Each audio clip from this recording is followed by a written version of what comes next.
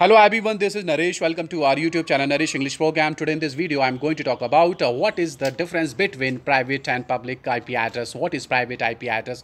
Range in class A, B and C. It's our topic today. Guys, last topic was about an English conversation in last video. And today in this video, I'm going to talk about what is the difference between private and public IP address. What is private IP address, range in class A, B and C? It's our topic today.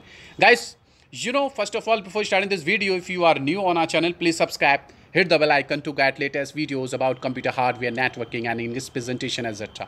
And let's talk about what is the difference between private and public IP address. What is private IP address, range in class A, B and C? Guys, the IP address which is assigned by an ISP and is used to communicate in a public network. Guys, internet is called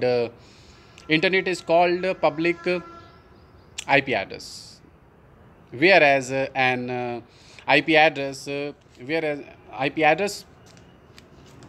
which is used to communicate in private network. Guys, intranet is called private IP address. Guys, class A private IP 10.0.0.0 to